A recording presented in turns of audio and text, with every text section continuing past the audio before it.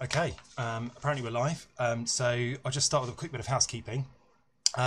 Feel free to add any comments that you have in YouTube. The chat is open, so if you have any technical issues or you have any thoughts, then just obviously whack them in there. I'll try and deal with the technical issues at the beginning as best I can. And if you have any questions though, please do put them in the Slido. There's also a link to that in the show notes as well. And there should have been one. There's one on the page as well for the actual event, so hopefully you'll find it there. Do upvote the questions that are already in there if you can. It just makes it easier when it comes to the question and answer session. Yeah, if you have any feedback about the event, there's a feedback link too, so just let us know what you think. We're always trying to improve these events. And also, yeah, just there's a link to our resources as well, so I'll mention a little bit more about them later.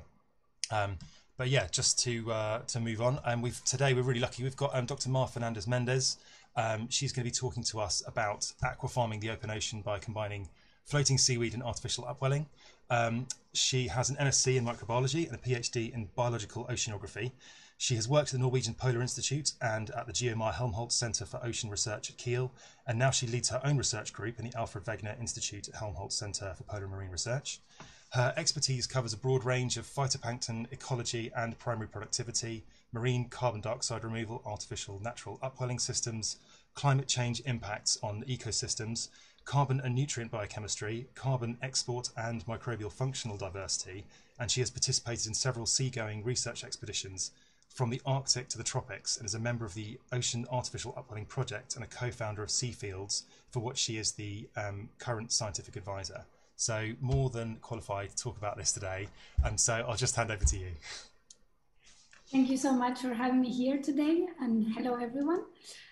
Today I will start by talking a bit about the mess we've made with our planet and with the oceans, and then I will move towards a more positive note on what can we do about it and how can we solve the mess we made. So I'm going to start with climate change, with what I call the CO2 problem.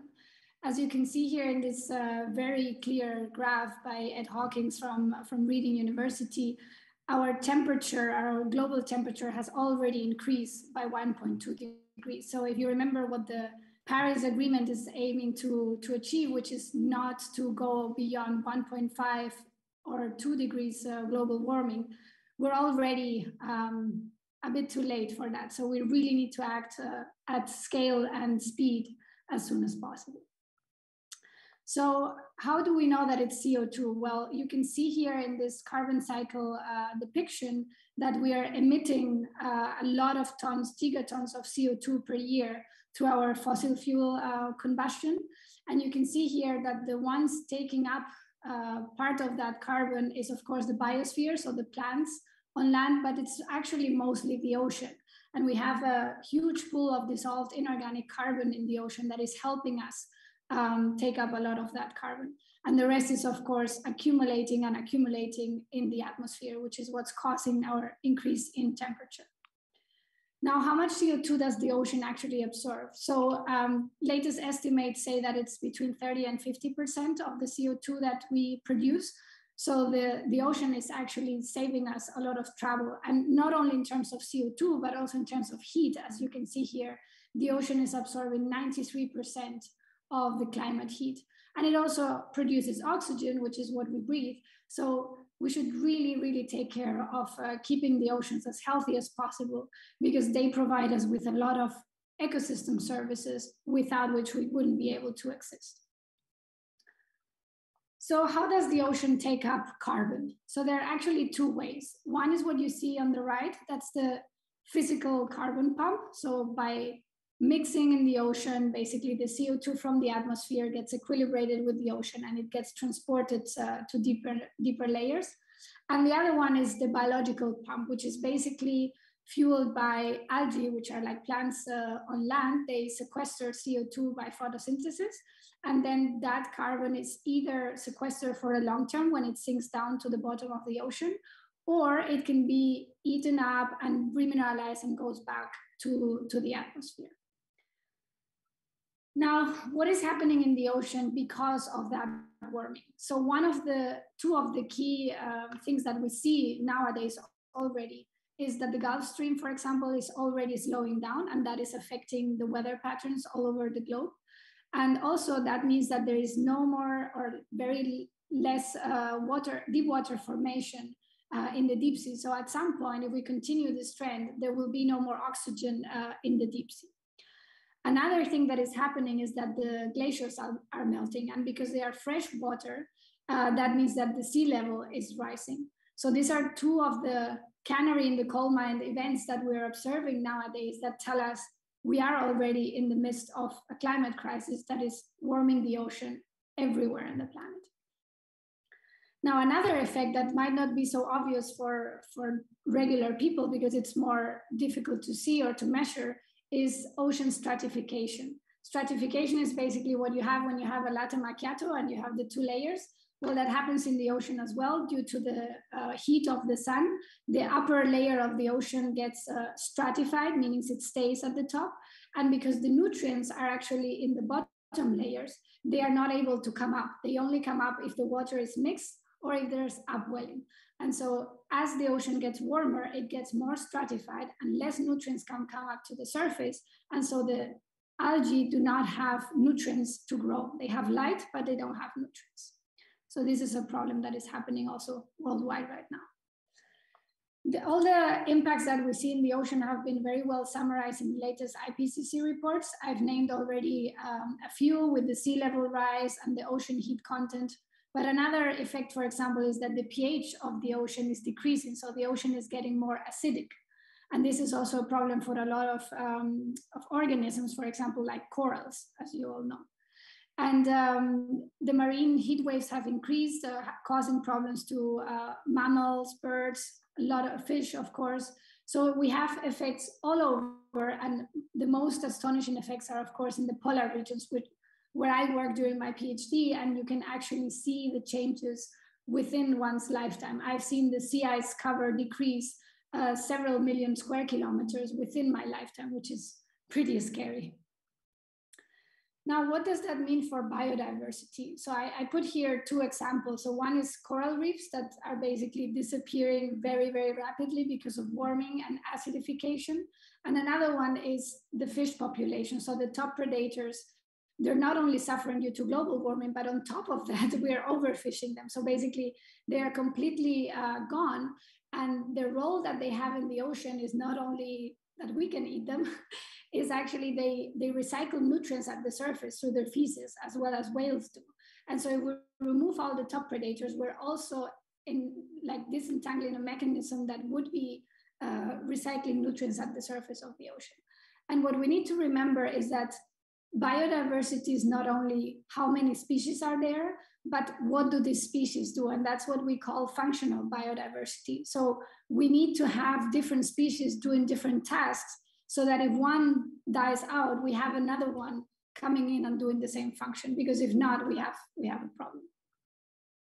Now, what are ocean ecosystem services? So it's basically all the things that the ocean gives us. And as you can see here, there are many.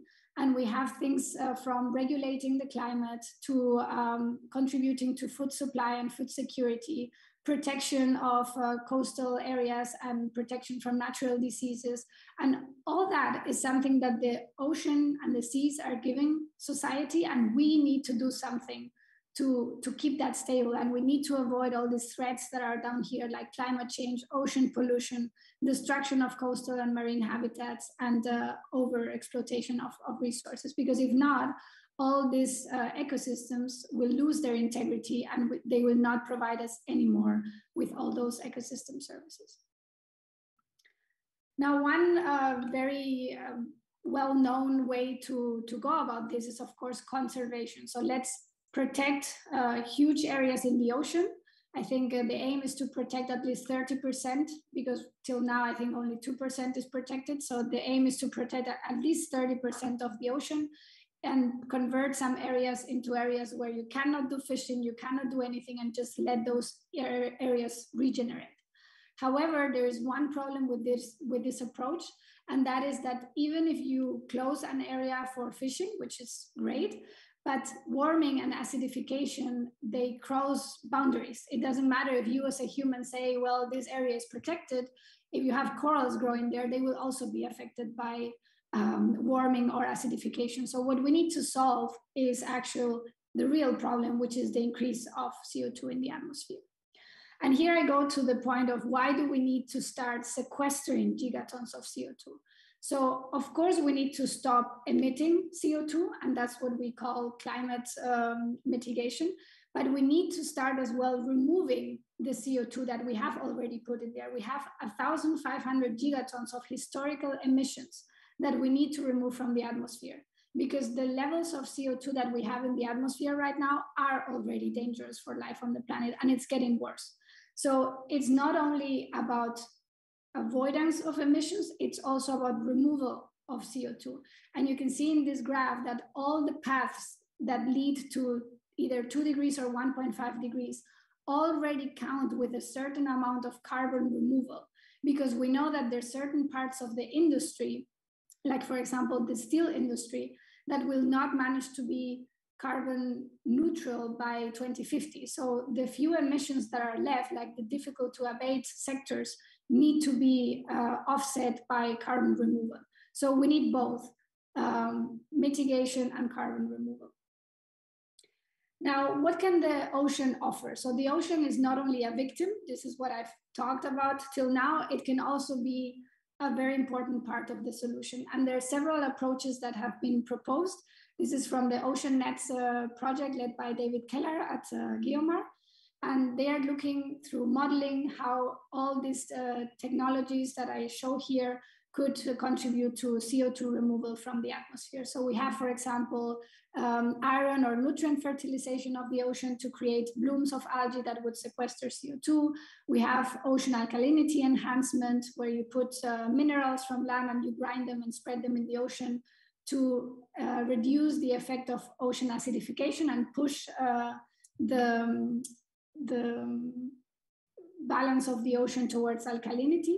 Then you also have artificial upwelling, where you bring the nutrients from the deeper waters to the surface and also enhance phytoplankton blooms. And you also have, of course, all the blue carbon strategies, so increasing the areas where mangroves are growing, where seagrass is growing, and also where macroalgae is growing.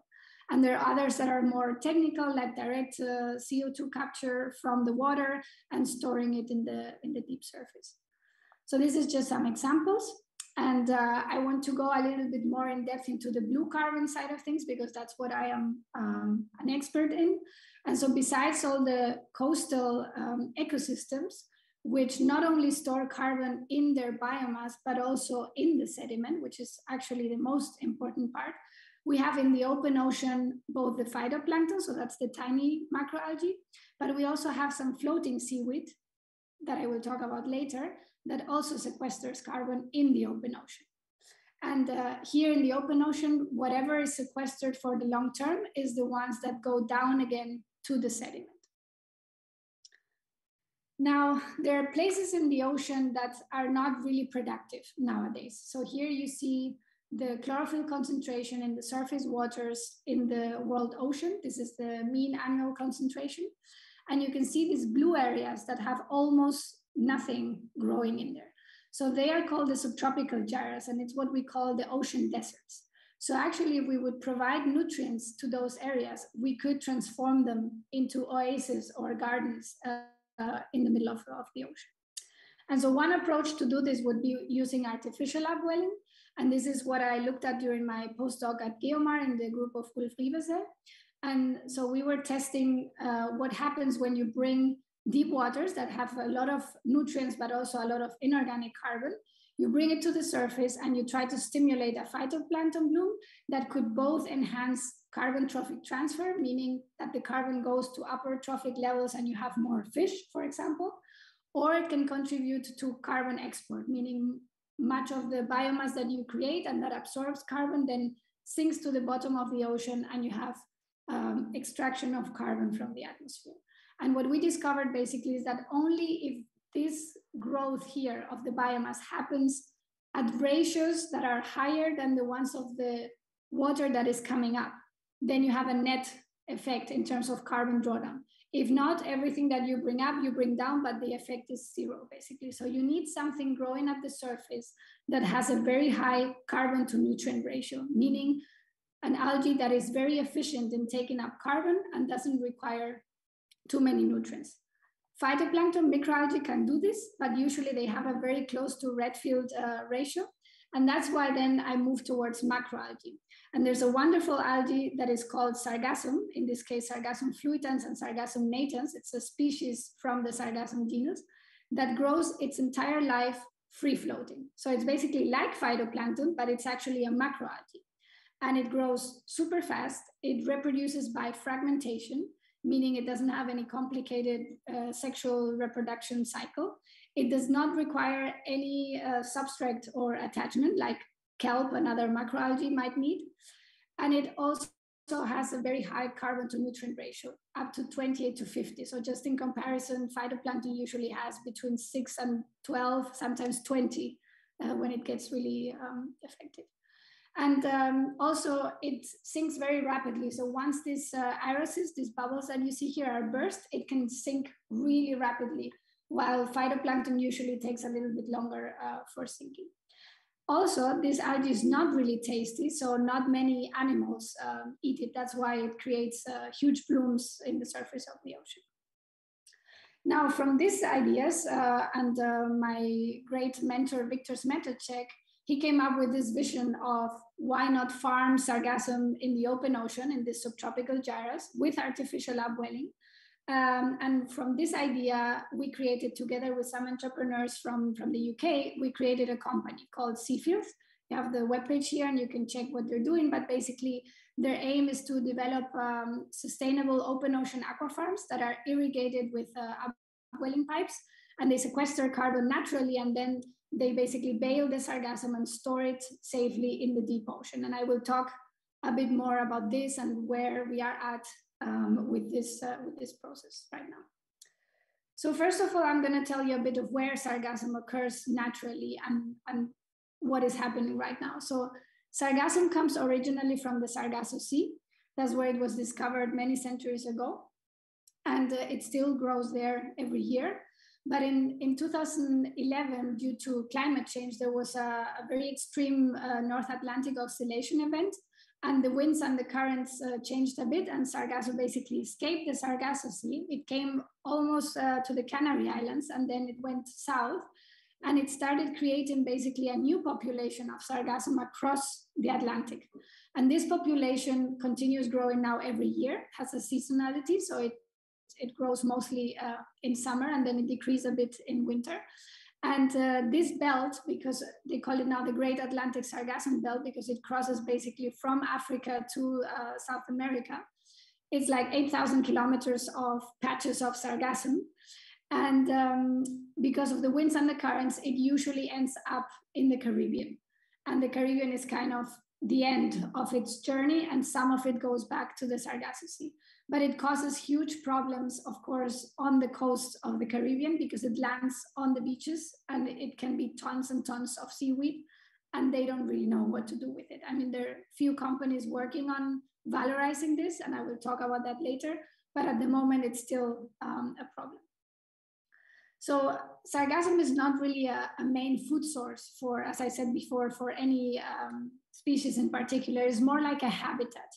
And in some cases, it can be between 0 and 40% of the carbon supply for some invertebrate and some fish, but mostly it's a nice habitat where turtles can live, baby fish can live, crabs, a lot of other little creatures.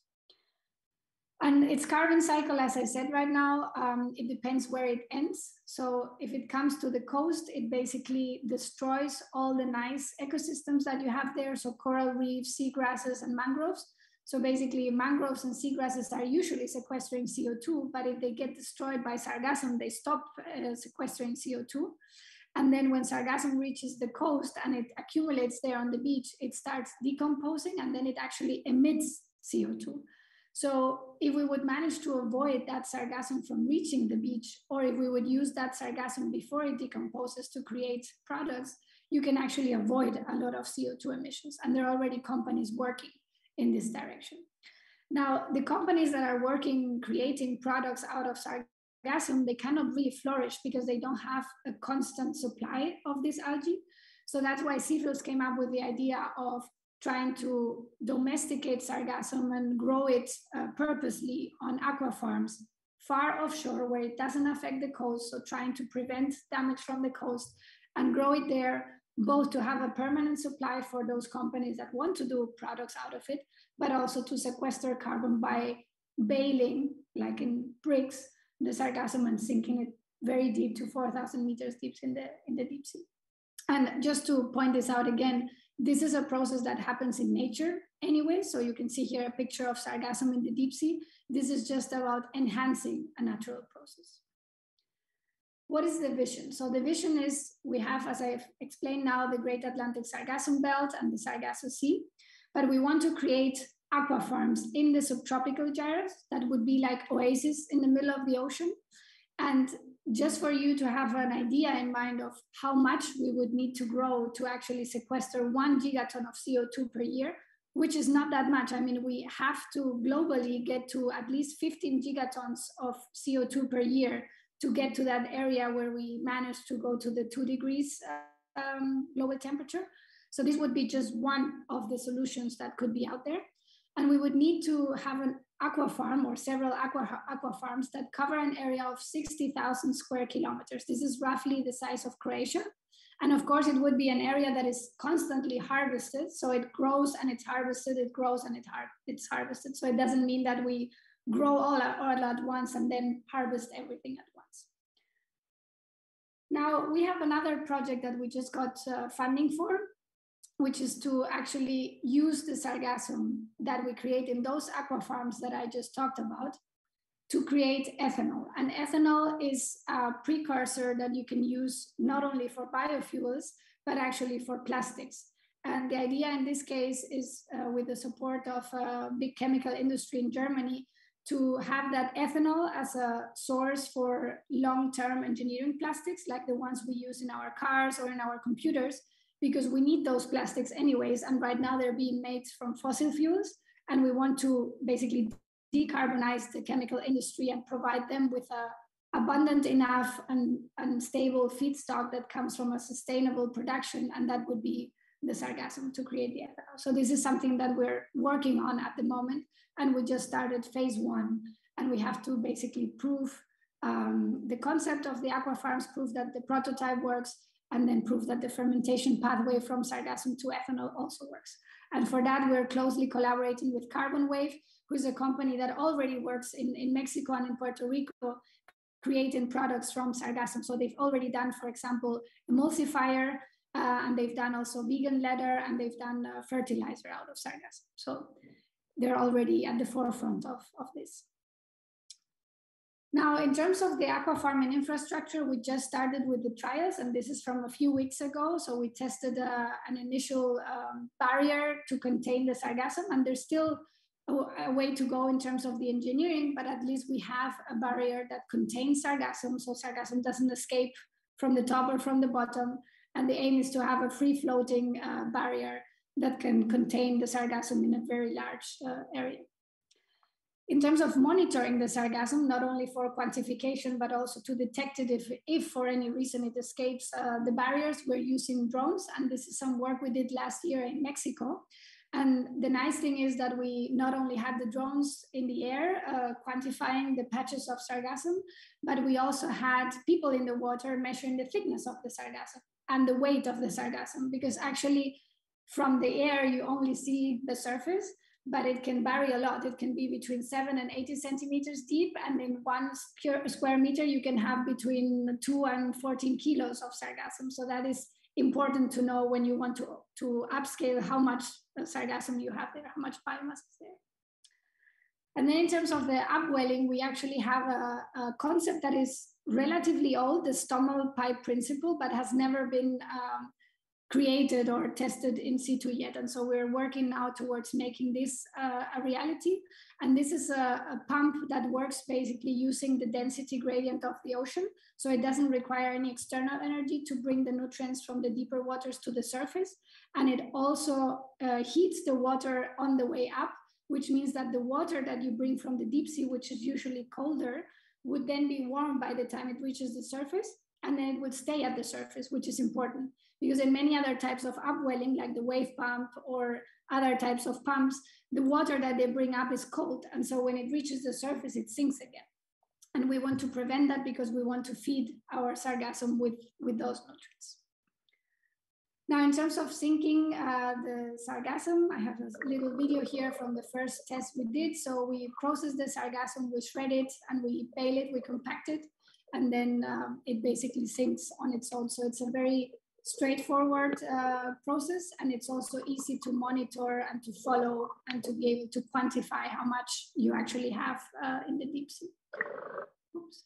We, of course, have to create a monitoring setup, not only to quantify how much sargassum is there and how it reacts when it's at the deep sea, but also to do an environmental impact assessment to see what the impacts would be in the deep sea. There are a few papers out there that show that sargassum, of course, reaches the deep sea, for example, in the Sargasso Sea naturally. And it's sometimes being taken by some organisms in the deep sea, but it doesn't seem to be a main food source for the benthos. So that gives us an idea that it will, if we bale it also, it will not be accessible. And so it will really stay there for more than 1,000 years.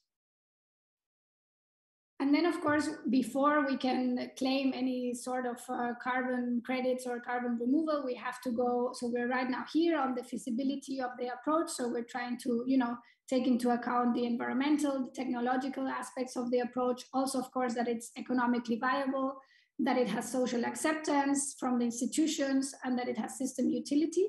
And then once we have that, we will go into all the steps that lead towards having a carbon credit from each ton of CO2 we sequester. And in that process, we of course have to go through a life cycle assessment. So for example, taking into account all the CO2 emissions that come from the process of creating these farms, monitoring the farms, etc. And all that is taken into account to then establish how much you have in the end in terms of carbon sequestration. So yeah, that's coming up, and I hope that you all understood what the solution, one of the solutions might be.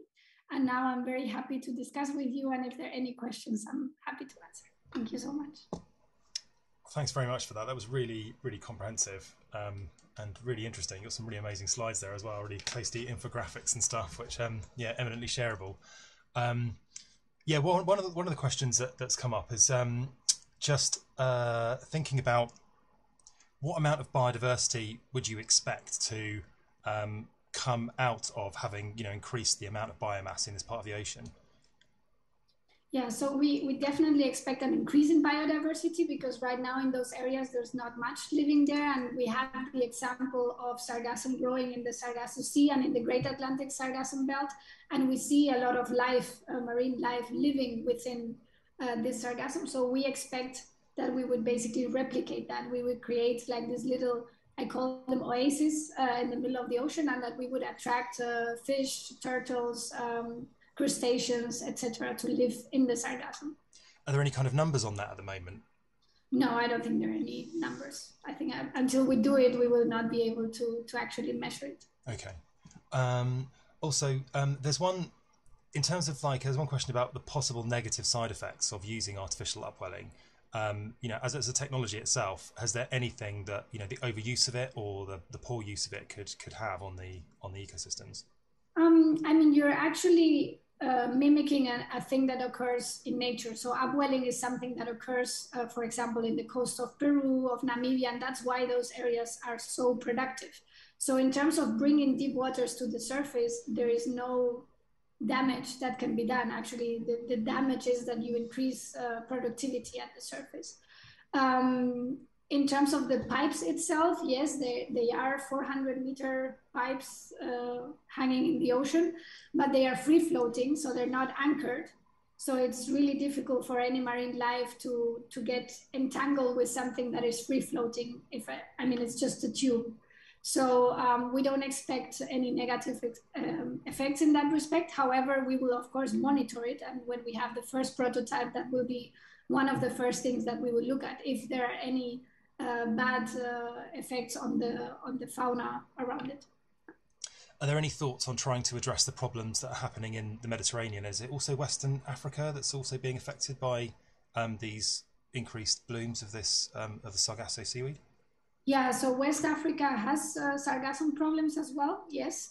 And the Mediterranean has other problems with another invasive, another species that is invasive in the Mediterranean. So sargassum is not really invasive because it has always been in the Atlantic, but in the Mediterranean they have other problems. And I would say the problem of trying to prevent sargassum from reaching the coast is actually not that easy to solve, because you have to remove the actual reason why sargassum is growing like crazy. And that is basically global warming and an extra input of nutrients from animal farms along the Amazon River and the Congo River, etc. So that's where all this extra runoff of nutrients is coming into the ocean. That's what's creating these huge masses of sargassum naturally right now. So if you don't solve that problem, it's going to be very difficult to solve the issue of sargassum reaching the coasts. You also looked at a lot of the kind of industrial applications of it. I read a paper a little while ago about how it's quite good for making into charcoal for biochar. Yeah. Is that something that's also been looked at? And yes, there is one company working into that. As far as I know, there might be more that I don't know about. And yeah, that's a good approach. The only problem that I see with charcoal is that it's very energy intensive, because you need to burn basically by pyrolysis the biomass.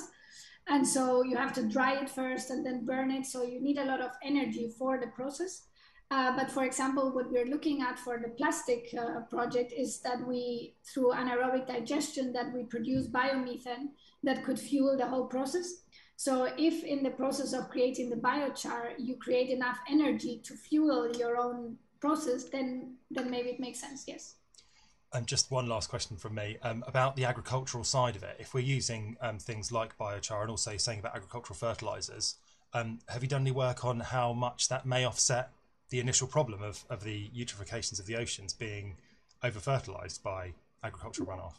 So I haven't done the calculations myself, but I know that Carbon Wave has done those calculations, because they create products like fertilizer out of sargassum, and they of course want to also look at how much CO2 or avoided emissions they manage to create with each of their products. So they have those calculations, and I don't remember the number right now, but it's definitely out there, and it's a lot. I mean, creating fertilizers on land for the land agriculture is very, very CO2 intensive. So if you remove that step, you're definitely avoiding CO2 emissions. I suppose as well, there'd be less eutrophication of the oceans potentially if we needed less fertilizer as well. But yeah, just a couple of quick announcements while I get some more questions to come in. But just to say that we're currently looking for volunteers, for people to come and help us out. There's always plenty of work to do.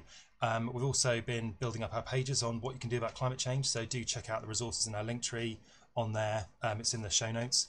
And also we're trying to list all the sustainability groups within the public sector in the UK. So if you have one, then again you can let us know in one of the links on our Linktree page that's obviously in the show notes, just to make sure we can kind of signpost everyone to where they need to go, what the best community for them is. And also even the World Economic Forum, like the bunch of faceless billionaires from Davos, they even say like joining a group is one of the most useful things you can do, and just by like being more active on our community Slack workspace, it's really, really useful just to have your conversations about what you're doing on there. I heard recently that we've got to try and make the community more visible to itself so that we can see what we're actually doing. So if you can just go on there and just be like a shameless self-promoter, talking about what you're doing, then that information will reach the people who want to know about it, because that's how Slack works. So I'll leave that there, but we'll just go to some of the questions. And one of the first one is, thanking you for your really interesting talk, but also what are the main barriers to making this a reality? This is probably a basic question, but like in terms of who controls and regulates the oceans, maybe international agreements, that kind of thing? Yeah, so the legal framework is of course something that we're working on in parallel. So I would say the main challenge right now is an engineering challenge. So we're working with engineers to basically crack open ocean aquafarming which is something that has never been done till now, and open ocean artificial upwelling with a stomal pipe. This is something completely new. So that's the first challenge. But in parallel, of course, we're working with legal advisors that know about the law of the ocean. And right now, there is no law that prohibits this, so all of this is allowed. However, we of course have to check before we deploy the first prototypes and etc. We need to ask for permits wherever we're going to do it, and if it's at an international waters, we need to double check all the laws like the London Protocol, etc., to be sure that we are within what is legal. And probably, to be honest, as the ocean carbon dioxide removal community starts growing now, this is a whole new industry. So new laws will have to be created to make this possible, because things like ocean alkalinity enhancement are not allowed right now because it's considered dumping. But eventually we will have to find a way to do this. Once we have proof that scientifically, it has no environmental impacts that are worse than climate change, then we will definitely have to change the legal framework. Because there was a reasonably famous ban of iron fertilization after a rogue experiment was done on that, wasn't there, off in the North Pacific, I think. Yeah, so it was after the Loafex experiment led by Viktor Smetacek, my mentor, so I know the story very well. And yeah, it was a little bit of a story of sometimes some groups not wanting to really listen to what the scientists had to say and just, saying, oh, this is going to be terrible without any background. And the only thing that is banned is to do it commercially, but actually to do scientific experiments is still allowed within the London Protocol. And that's what I think it's coming back now, to be honest. I think iron fertilization will also come back, because in terms of the ocean CDR approach, this is one of those that is at the forefront, because so many experiments have been done already, so we know a lot already. And so now that it's coming back, it will probably be able to be deployed pretty fast. And where would you be sourcing it from? Is it a question of just fertilizing what's already there? You mean the iron, or do you mean the biomass? Oh, the biomass, to start the process off, Yeah, so in our case, we're going to source it from the Great Atlantic Sargassum Belt. We're going to harvest a few tons from the Great Atlantic Sargassum Belt to initiate the farm. And then because it grows by fragmentation, you don't really need seeds or anything like that, like you would need with kelp, for example. So sargassum is way easier in that respect. There is a question about the pipe itself and how it stays upright, and basically how it kind of largely works. Could you do a quick explainer of that? Well, I mean, the only thing I can say till now is that it will have, of course, a buoy at the surface and a weight at the bottom to make it stay like this. But no, there's no information yet on what exactly the material will be.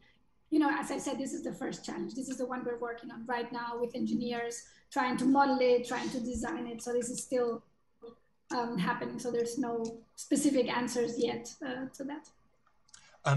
There's another question here about how long do you think it's going to be until you can get this actually formally certified as an offsetting technology? So the estimate is that once we have the first prototype, which we hope to have in a year time, that then the upscaling will take, let's say, maybe 3 years, something like that. And the carbon credit verification will run in parallel. And that usually takes about a year. But of course, it depends on how much back and forth there will be with the verification agency in terms of agreeing on a methodology. That's how it's called. So that we have started already the first communications with the verification agencies.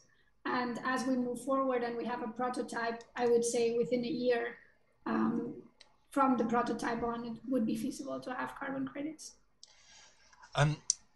I read from a paper in 2012 when I was looking into this kind of stuff ages ago. There's a chap called Niertz, like an engineer, and he was talking about potentially capturing like 50 plus gigatons a year using this kind of technology. Always massively over optimistic, like the Crowther tree paper and all that kind of stuff. But is there a way that you can imagine capturing more than just like a 1 gigaton is not a menial amount, but is there a way to scale it up to increase that? Yeah, so wait, did this person say it's going to do it with artificial upwelling or with biomass, like aquafarming of seaweed? It was actually sargassum, but the idea would be to I think some of the ideas were to fertilize the top of the ocean with actual fertilizers that had just been they'd just be released by ships and stuff on the surface to keep it going. Yeah, okay. So in theory, the limits are the space and the nutrients, right? Those are the limiting factors. And so, yes, you could sequester more than 1 gigaton per year. As you saw, the area that you need for 1 gigaton per year is relatively small if you look at the whole ocean. So yes, one could upscale it more, definitely. 50 gigatons, don't think so. But I would say, 5 might be something realistic, maybe even more. I mean, I wouldn't dare to say more because I first want to see the first aqua farms up and running. But in theory, yes, the space is the limiting factor, and the open ocean has a lot of space available. And if you have a good source to bring nutrients from, which is also the problem. I mean, one issue that if there's any modeler in the room, they will tell you, if you take out nutrients from one place, they are missing somewhere else, right? Even if you take them from the deep sea where the pool of nutrients is huge. However, our approach is to actually, before we sink the seaweed, we extract the nutrients again and give it back to the upper layers. So it's important to have a recycling mechanism for the nutrients so that you don't lose them. Because if not, at some point, that is definitely a limiting factor, and it will be removing nutrients from somewhere else. So for example, if that approach requires fertilizer that would otherwise be needed on land, for example, then you're kind of not solving the problem. Yeah, that was one of the thoughts I was having about it. And also about this technology itself. You're saying it's good to talk about how you need to recycle it, but that was one of the things I was thinking. Is it, you say there's like a huge amount of nutrients just sitting in the lower ocean, I suppose. But that's just floating around in the water column, isn't it? So you're not mining the sediment or anything like that to get those nutrients. No, so if you imagine these pipes go down to 400 meters, but they're floating in a water column that is 4,000 meters deep. So you're basically tapping the nutrients from below the surface, like at 400 meters. You're not going anywhere deeper to the sediments for the nutrients. One of the comments here is about how we're very quickly, and the stuff I'd read before as well was talking about this, like turning this into a biofuel, and being something that we can combust and obviously produce more CO2.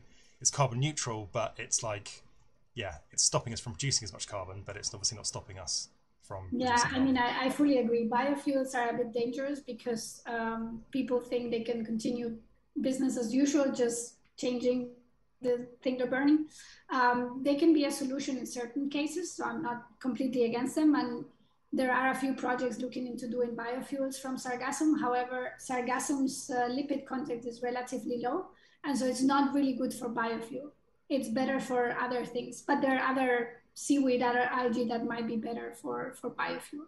But yeah, that in the best case brings you to net zero. It doesn't bring you to carbon sequestration. What other technologies are ones to watch that you're aware of that could provide substantial kind of sequestration opportunities? In the oceans, I think besides seaweed aquafarming, ocean alkalinity enhancement is being pushed a lot right now. I think they need to solve a few issues. I think because it would require mining of minerals to bring them to the ocean, but there are now some approaches that use electrochemical separation, and then you create the alkalinity from the water itself. The problem is you have a site waste product like acid. So if you manage to convince the chemical industry to use those liters and liters and liters of acid, then maybe that's a good approach. So I think all the approaches right now have to be very careful with assessing the whole approach as an entire life cycle and not just looking at one thing. But I think ocean alkalinity enhancement will definitely one on the plate. I think on land, there's also some alkalinity enhancement and some ecosystem restoration, and not only restoration, but expansion, meaning restoring is good, as I said before, but you need to additionally sequester carbon. So for example, expanding mangroves, expanding seagrasses, as much as you can, that should be done. Expanding kelp forests, all the areas that can be used for expanding those ecosystems, it should be done. This is a really interesting one. What do you think? Have you looked at what the impact on the albedo effect would be? by having such huge areas? Yeah, so there is a paper that does some back of the envelope calculations saying that the albedo effect of sargassum is actually as powerful as the carbon sequestration effect in terms of cooling the planet, because the sargassum reflects more light than the open ocean. And we are currently developing a drone with an albedo sensor to be able to measure large mats of sargassum and measure the albedo on top of them to actually prove this concept. So we think it might have a very, very beneficial effect on the cooling of the planet. Yeah. So kind of how widespread do you think the technique could be? Yeah, how widely could it be used in the oceans, do you think? I think it could be used in all the subtropical gyres. So, I mean, basically the entire ocean is available for this. It's just a matter of cracking the way to actually having the sargassum in a contained barrier and making it be happy enough so that it grows out there. But I think there's very few limits. And I mean, at the same time, because you're doing this in the open ocean, you're removing pressure from the coast. So you're not cramping the coast with seaweed aquafarms or anything like that. So you're really going somewhere where you don't bother anyone. Of course, you need to take into account shipping routes and other things. So that is something that needs to be taken into account when you think about upscaling. But I think the surface of the ocean is huge. I mean, just because now, Victor always says this, because we're now used to flying over the Atlantic in a few hours, we have forgotten how huge the ocean is. But actually, you know, there's a lot of space out there. So it's the classic invasive species argument, but is there potential to be using this in the Pacific as well then? Exactly. In the Pacific, it would be an invasive species in this case. But yes, you could also grow it in the Pacific if you wanted to. And there's also sargassum species in the Pacific, but they are benthic. They're not free floating. So one could also try to domesticate the benthic species to grow it on the surface. That could also be done. Are there any kind of, can you foresee any kind of conflicts with regards to the kind of space and the geographical area with other industries? Obviously, you've mentioned shipping already, but... Yeah, I think shipping or fishing might be the ones that are mostly in conflict with open ocean aquafarms. But I think it's in the same as we do it on land, right? We also have transportation and we have agriculture. So it should be the same. You know, you should have areas where you have your farms and areas where you have the routes, the main routes of shipping. And I do think that the fishing industry, in the end, they will be happy about this, because this ocean gardens or oases, they will act as nurseries for fish. And so actually around this farm, they will probably find much more catch than they find right now, because right now they don't really go to fish to the subtropical gyres because there's nothing there. They go on the coast, you know, on the Namibian coast, on the Peruvian coast. They don't go to the middle of the Atlantic. But now, you know, if you have these farms that are habitat for fish and other species, they might want to start fishing around them. So that's kind of that's a really interesting kind of side benefit of all of this. And thinking about when you look at lots of carbon capture technologies, I've heard them say that there's described as having a compliance market. So you're basically buying credits for offsetting your pollution, basically. But there's not really, you know, the consumer of those credits. They're not going to get anything from a direct air capture program, for example. You know, they won't get any products at the end of it. But like, you know, for example, fishermen will get, you know, they could get a benefit from this. And obviously there's markets for all the products that you can make from the actual seaweed itself. Do you feel like that, because this doesn't feel like a leading technology at the moment, you know, we're still lots of focus on, you know, capturing carbon out of the atmosphere and well, I think starting to look at it from the oceans in, you know, technical ways. But do you think that's that should be like a massive advantage to this as an industry, Gail? I think so. And I mean, as soon as carbon credits start reflecting not only how much carbon is sequestered, but they start reflecting for how long the carbon is sequestered and what are the environmental co-benefits or social co-benefits of the activity, then, you know, the carbon credits derived from such a farm will be much more valuable. And again, the farms are not a monoculture that is used only for one thing. It's a mixed culture. So there's three different morphotypes of sargassum growing in those mats. And you can grow other species with them. They don't need to be just sargassum. And then it can be used for different things. You can use 1/10 of the farm for cosmetic products and 1/10 of the farm for biofuel and 1/10 for whatever. And so you have a variety, you have an economic model that is basically resistant.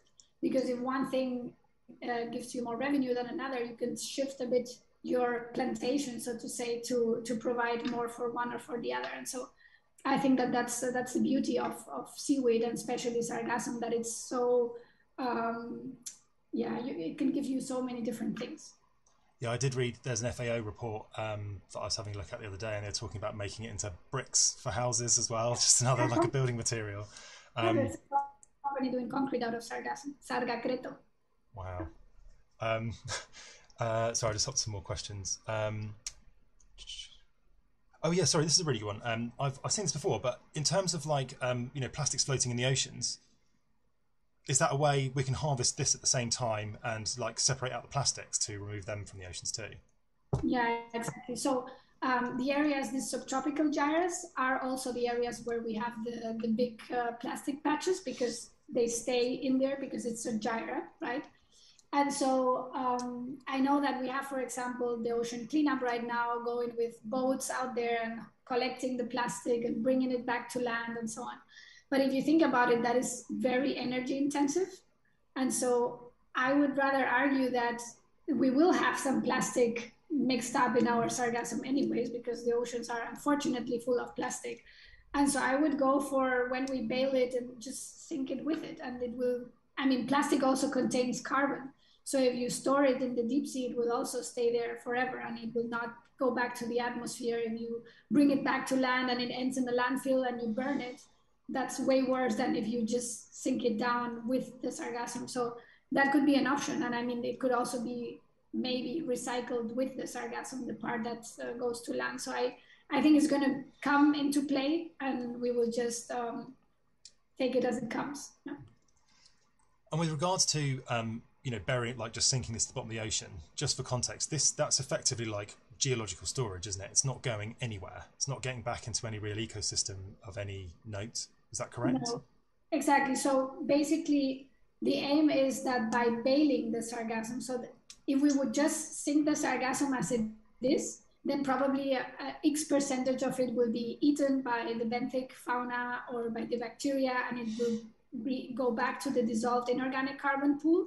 And then depending on the depth that we're talking about, it will go back to the atmosphere maybe in 700 or 1,000 years, depending where you are. So I'm talking now 4,000 meters depth in the middle of the Atlantic. It would get back to the atmosphere in like 750 years, something like that. However, we expect that most of it will be either sinking into the sediment, because you have this huge compact bales, and the rest that is in the bale is like hay balls, like the inside will never be reached by bacteria or by any kind of degradation.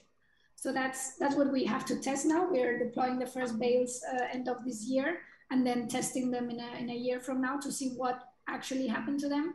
But that's the expectation, that by baling, we basically reduce that remineralization, and we reduce the amount of carbon that goes back into the dissolved form. And what was I going to say? Oh yeah, because when this floats out over mangrove forests and coastal areas and stuff, and it runs out of its nutrients, I've read that it then produces arsenic. Is that correct? What is it? It breaks down to some really toxic chemical that just like really damages biodiversity. Is that something that would be avoided? Is it effectively, is that because of aerobic respiration? Is it being broken down by bacteria in an oxygenated environment, or? No, so what happens is that because sargassum goes floating all over the ocean, basically, it accumulates arsenic that is naturally in the water, but it just accumulates it. And so when you capture it at the end of its life cycle, when it reaches the coast in Mexico, for example, and you measure the arsenic content of sargassum, it can be a bit higher than average. And that's why if you have huge accumulations of sargassum on the coast, and it leaks to for example, the cenotes in Mexico, the groundwater system, it can also contaminate it with things like arsenic. But basically, arsenic in the natural system for the algae is a substitute for phosphate. So they take it up thinking that it's phosphate, but it's arsenic. And that's why they bioaccumulate it. So actually, sargassum is in some way cleaning the ocean from arsenic. It's taken it up. So if you actually take the sargassum and sink it, you're sinking the arsenic with it and removing it from the upper layers. You mentioned an increase in some of the fish species. Do you offhand know any of the the size and type of species that we would expect to see them? Yeah, so the ones that will most probably naturally come and live in the sargassum are small crabs, like this big, some amphipods, and like some shrimp type zooplankton species. They are also contributing to recycling the nutrients within the sargassum. And then in terms of bigger animals, you have the sargasso fish that looks actually like sargassum. It's very difficult to differentiate it from the sargassum because it has developed to mimic completely the colors and the shape of the sargassum. I had once one right in front of me and I was not seeing it until it jumped. So it's really amazing what nature has developed. And then bluefin tuna has been observed in the Sargasso Sea, growing below, like swimming below sargassum, and turtles. Turtles also like to live in the sargassum, and dolphins as well. So they like to play with the sargassum. It has been observed that they swim and play with the sargassum. So we expect a whole range, basically, of animals living in there. Oh yeah, someone talking about how you're using drones at the moment to see it, but is there a point where we would reach the areas are so huge that actually we'd be wanting to look at satellite measurements to monitor it from a day-to-day basis? Yeah, so currently the sargassum, the Great Atlantic Sargassum Patch, is monitored by satellites. That's how we know that it's there and how big it is. Yes, eventually when the farms get big enough, you will also see them from satellite and you can monitor them from satellite. However, satellites have two problems. One is that you usually get the information from the day before. So it's kind of like you want to know where your farm is now, but you get the information from yesterday. So it's not very direct. And the second one is the resolution that they have. So sometimes it's 20-kilometer resolution. And so, depending how big your farm is, you might see it or not. And they can also not really see the depth of the sargassum. So they just see, okay, there is sargassum and there's not, but they don't know if the farm, let's say this way, is full of sargassum or it only has a little bit of sargassum on the surface. So I think it will always be a combination of both, of satellites and in situ drone service. But maybe not the type of drones we're using now. It might be more like this fixed wing drones that can go kilometers from the base. Yeah. Just a thought on, I know we had Pete Irvine, who you did a talk with a few months ago. He's talked and thought and researched a lot about, what would happen if we couldn't continue with their solar radiation management technology, trying to make sure that that was resilient. And, have you thought about what the worst that could go wrong if this was managed badly, or, say another pandemic happened and, we didn't end up being able to man the pumps, as it were, those kinds of things? You mean what could go wrong with the farms, or if we don't manage to create the farms in the first place? Just if it became this huge expansive industry, and just making sure that it kept on going. I suppose we're looking at automation over the next few decades quite substantially. But is there? Yeah, I suppose people when they look at this, they'll be thinking, what's going to go wrong? Is this humanity meddling with nature again, and we're just basically creating a disaster waiting to happen? Have you thought about what the problems could be in future?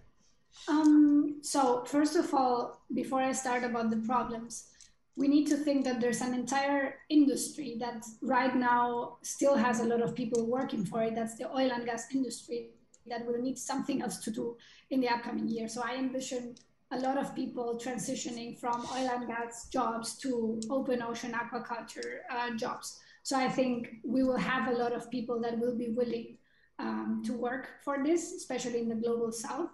And in terms of what could go wrong if, suddenly we cannot maintain this, whatever. Well, worst case scenario, the pipes will sink down to the deep sea, also sequestering the carbon in the materials that they were made from. And then, you would need to collect the barrier basically and bring it back. And then the rest of the sargassum will sink, or worst case scenario, it will end on some beach, although I don't think that would happen because they are inside the subtropical gyre. So it will probably end up like a new Sargasso Sea in there, and that's it. I mean, these huge sargassum blooms occur right now in nature. Like, this is not something new. So the worst case scenario you're already seeing, it's beaches full of sargassum. That's, I guess, the worst case scenario. Okay, it's interesting because talking to like Peter before his talk, he seems quite sanguine about climate risks, and he talks quite a lot about, I've seen him on Twitter doing this as well, but he talks quite often about how his concern is largely that people are worrying too much about this issue, and being connected to a technology like he is, I wonder if that kind of changes his thoughts, because at the back of my mind I think about, you know, the massive impacts that we would have from temperature changes, and, you know, our inability or our current failure to roll these industries or technologies out quickly enough and research them quickly enough. But if you, at the back of your mind, to me it feels like after listening to his talk, it was just inevitable that this was going to be used at some point, just because we're going to want to turn off the heat at some point. Does that, when you think about, like, your technology is obviously a slower moving one, you know, the effects will be, you know, considered over decades rather than, you know, years or months even potentially.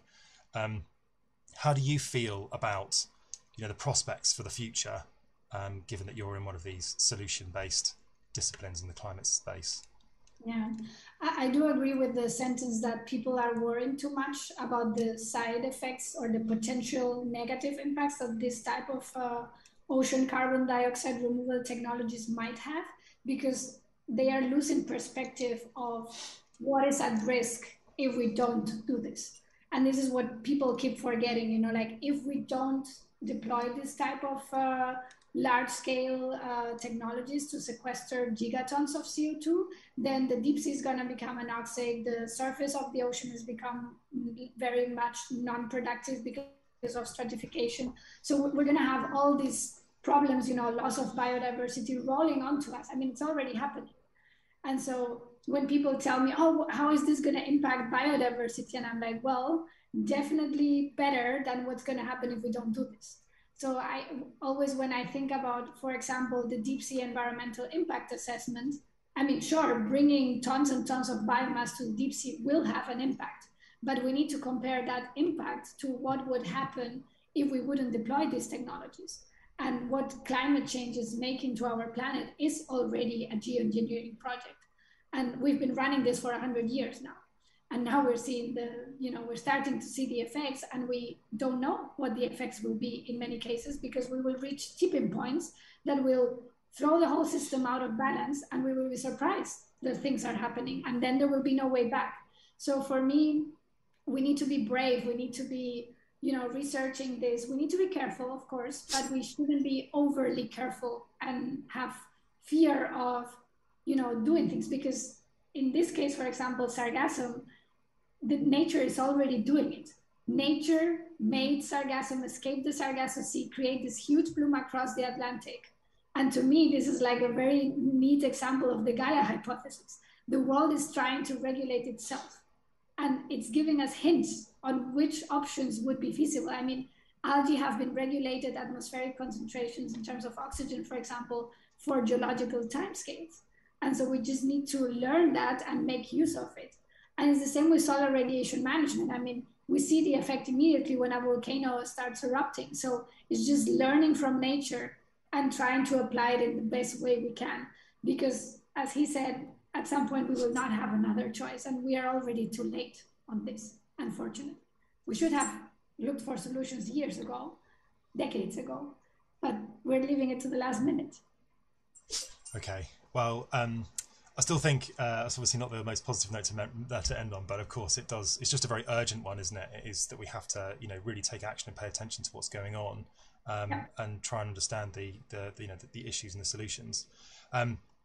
We'll leave the kind of session today there, and just to say, yeah, thanks very much for doing this. I've personally been really excited to like learn more about this. I've been interested in it for years, yeah, it's great to see you've just covered such a wide area of it, and, you know, answered so many great questions, and also just thinking about how so much of the impacts of this, or, you know, the problems we see in the ocean, are kind of ones that are unseen, but it's great to see more kind of visibility on all of this and seeing a great solution being kind of talked about. So yeah, thanks for joining us, and I'll just end it there. Thank you very much for the invitation. It was a pleasure and a very nice discussion. Thank you.